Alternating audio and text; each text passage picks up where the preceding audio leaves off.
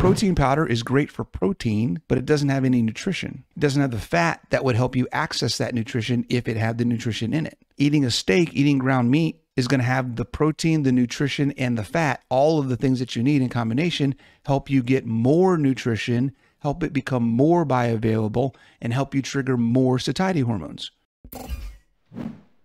Hey there, I wanted to let you know about my latest book, Body Confident, that's coming out in September 2024.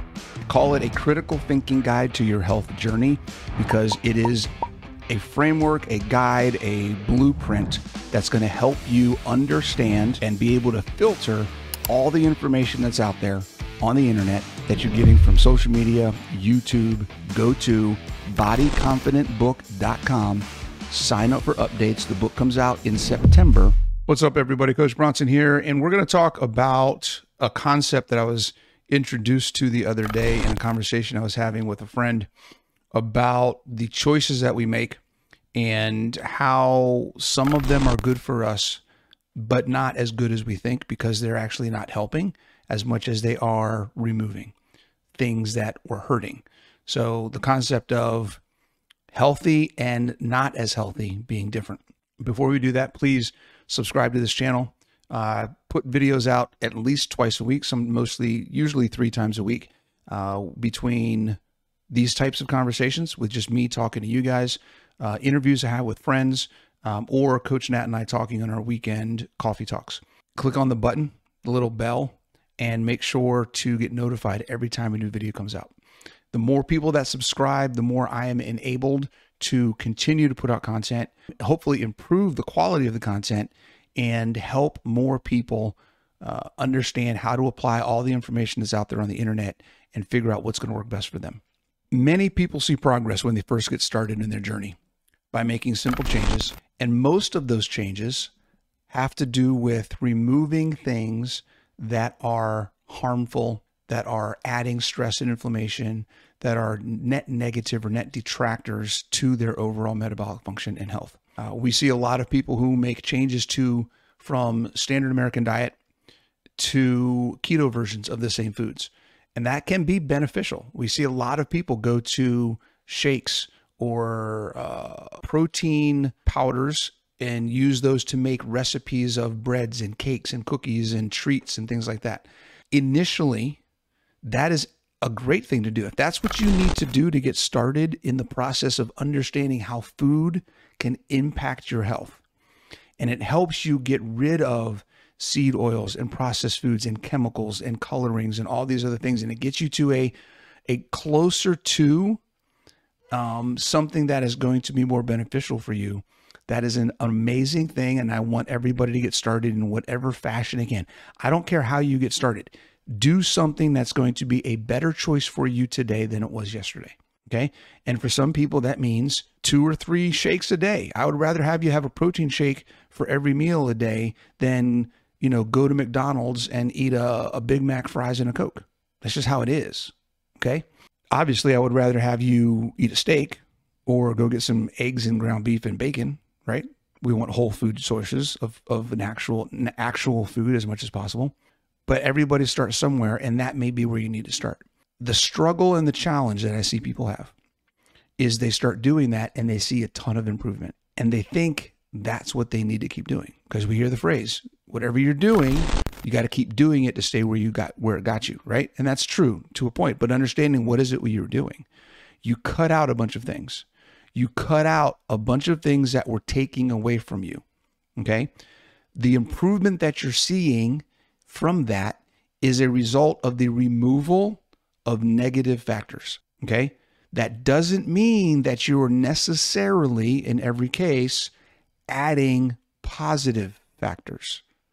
And this is the difference. This is the catch. This is the understanding and level of comprehension I want to help everybody get to, is that doing things that are less unhealthy does not mean you are doing things that are more healthy. Okay? It's less unhealthy than what you were doing before, which means you're going to see a health improvement.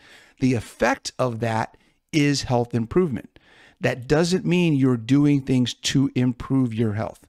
That doesn't mean what you're taking in is actually helping. It's a really hard concept. It's kind of a mind, you're flipping your mind around all the negative, positive combinations, okay? If you are going from standard American diet to keto or carnivore, and one of the main things that you're doing, which I see a lot of people do, is introducing protein shakes or keto versions of the same foods you were eating before. The benefit you're getting is by the removal of a lot of the crap that was in your diet. The problem with subsisting with that or sustaining those as your solution long-term is they are generally no more nutritious than if you went to a completely whole foods diet and got rid of all the processed foods in your life. Okay. So you've taken out the anti-nutrition, you've taken out the extra inflammation, you've taken out the poisons and the toxins for the most part, but you're not adding in things that are more beneficial for you. At some point, you have to get away from the treats, you have to get away from the shakes as the main portion of your transition and start getting into real whole foods that actually provide more of what you need on top of not having the crap. Okay. Protein powder is great for protein, but it doesn't have any nutrition. It doesn't have the fat that would help you access that nutrition if it had the nutrition in it. Eating a steak, eating ground meat is going to have the protein, the nutrition, and the fat, all of the things that you need in combination, help you get more nutrition, help it become more bioavailable, and help you trigger more satiety hormones. Protein powder doesn't do that. Keto labeled processed food doesn't do that. It's no more nutritious than standard American food. It just has less of the inflammatory stuff in it. Okay. So wrapping your head around the idea that part of the process involves removing detractors, removing negative effect from your nutrition. The long-term sustainable part of your nutrition process and growth and journey really comes into play when you start thinking about, what am I adding to my nutrition? How am I increasing the function of my body by adding things in? Okay. Taking away is great. Long-term success requires adding in.